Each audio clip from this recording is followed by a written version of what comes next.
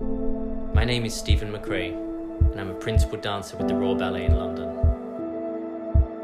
My Achilles snapped live on that stage. 2,500 people saw it. I was there thinking it's all over, career finished.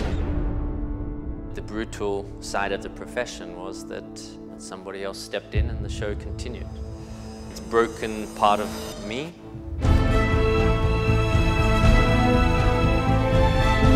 Now the fight starts.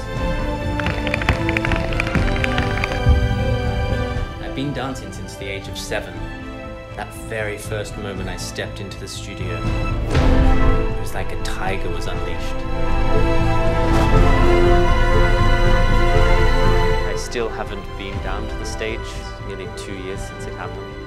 I'm most certainly doing everything I can to make it happen.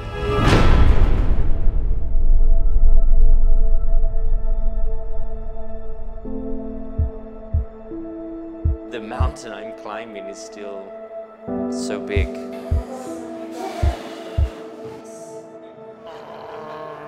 This profession, this injury, it is so all-consuming.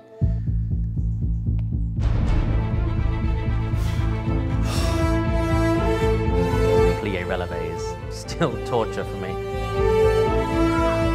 Thank God I have my family and my children.